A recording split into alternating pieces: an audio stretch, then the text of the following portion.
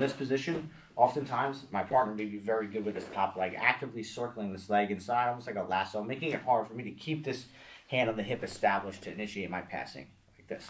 So when this happens, I'm going to go to the far shoulder.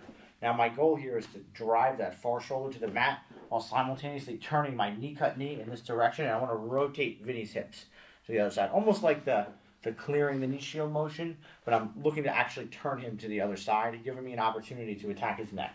So from here, specifically after he's circling that leg inside, I can't go to circle the leg inside. I can't like get this knee cut going. I come out, hand on the shoulder, knee's going to turn up. As I drive his hips this way. Now, right about here, when his head comes off the mat and his head is square, is when I'm going to jump for my guillotine.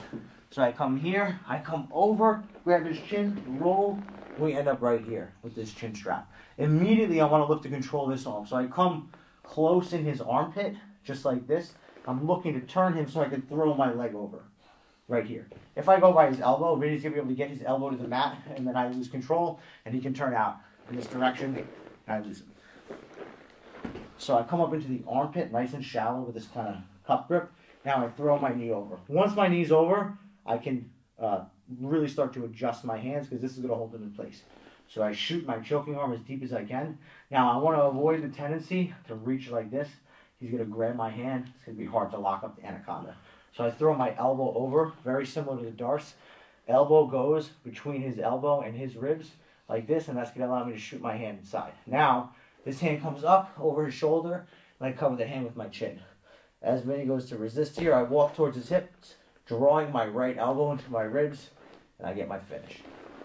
So from here, in my knee cut, I feel like I'm having trouble progressing forward. This top leg is giving me a lot of difficulties, whether he's posting it at my hip or he's just constantly circling it inside. I feel like I can't get anything going this way. So shoulder, hand on the mat, knee is going to drive up, and I turn him this way, like this, almost like I'm trying to turn him all the way in this direction. Midway through that, his head is going to come up. That's going to be my opportunity to catch that guillotine.